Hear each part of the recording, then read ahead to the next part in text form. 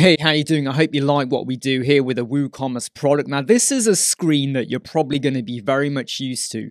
We are using Elementor Pro and WooCommerce single product template. You know, the standard, you got your quantity, your button, your title, your short description or whatever you want. You got your image and then you have your thumbnails here. Now, this is what you're going to be very much used to. If you were to now kind of move your mouse over, you get a bit of a zoom effect, which I have to say I never really like because it doesn't really zoom that much. And if you want to zoom out and see more of the product, you got to go and click here. You can't click anywhere here. You have to click on the magnifying glass and then you can close it down. But when you go down here to the thumbnails, hovering doesn't do anything other than you got to click it, number one, and then if you want to actually zoom in, you've got to then hit the magnifying glass again. So I always find that this kind of effect is a little bit limiting. Also, I find this quite boring. Now, there's lots of other plugins and themes and things you can use to make this look a whole lot better, but let me show you a different way of presenting it. This is basically the same product in a way. And what we now have here is the product. I mean, look, this is what it was like originally. Okay, that's what it was originally. And this is what we got now. Slightly, I've modified the size a little bit here just so you could see the bottom of this. Otherwise, the banner would have hidden it below there. But we got an image. I can click it and it expands. I don't have to be in the top corner now. I can click over here and it expands out for me. I got my description, all of that. We also have a video and we also have a sliding auto scroll carousel, which will pause when I hover over it. I can click any one of these at any time. Look, I can just go, look, click, and it opens up for me. I can slide backwards or forwards, and we have a video. By the way, the sound on here I've muted out, but this is a video that's playing. So if you imagine now you're trying to present information back to someone because you want to convert them to buy the product, this is a little bit more exciting or more visual than that. Okay, now, how did I do all of this? Really, really easy and simple. Now, if you're going to have the video, I recommend you go and get the Presto Player plugin, which is this one here. You can get it for free. I know there's a warning here, but it works completely fine, okay, and you can get this for free. Why am I using Presto Player? Quite simply, let me just get rid of this. It's because it removes the YouTube branding that you normally would have got when you add in a YouTube video. So if you don't want to see the words YouTube and the title at the top and everything, this is how you want to do it. Let's just quickly go over the video. Got Presto Player installed. You want to then go down here to Media Hub, click that, and then click Add New. I've already added it in. The important bit is the shortcode, and I'll show you how we use that.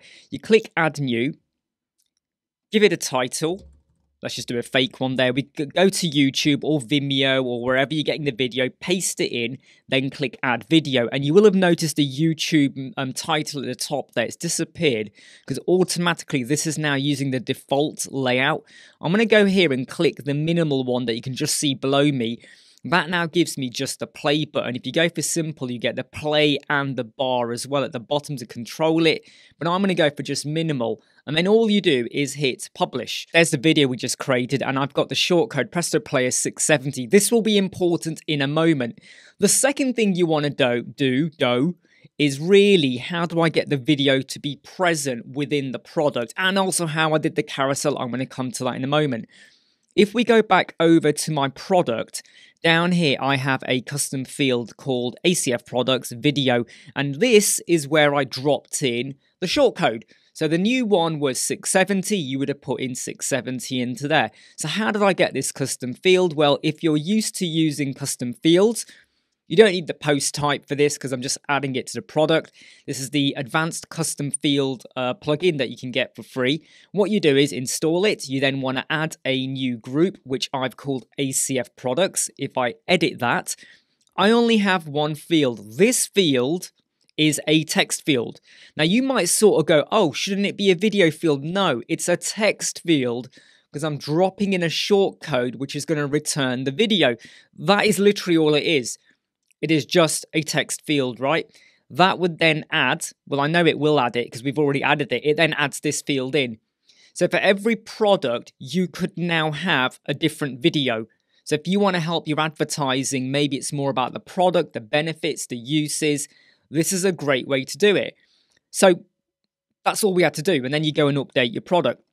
Now let's actually go into design of how this page was set up. It's a single product template. You know, you have your product title, you got your product content over here, you have your product price, you have your add to cart. This is basically everything that you would have got over here anyway. So if you want, you could just create a brand new single product template, just use one of the templates, Elementor or whatever you want to use. But the clever bit then comes as to what we're going to do here. This is not, by the way, let me just show you. Over here, originally, you'll be using the product images.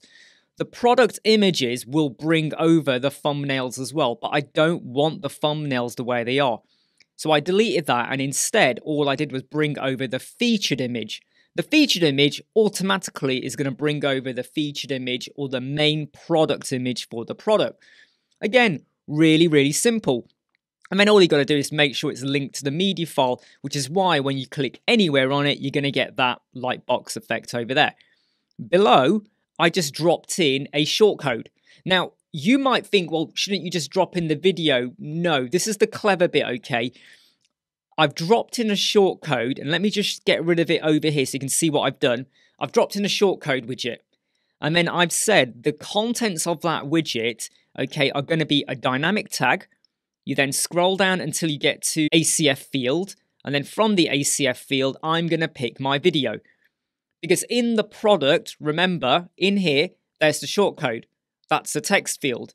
So over here, we're going to pull in a shortcode widget and populate it with the content of that video field, which contains the shortcode in the product. Does that make sense? Really simple, isn't it? Then over here, all I have is an image carousel. This is the image carousel widget, okay, which is this one over here. There we go.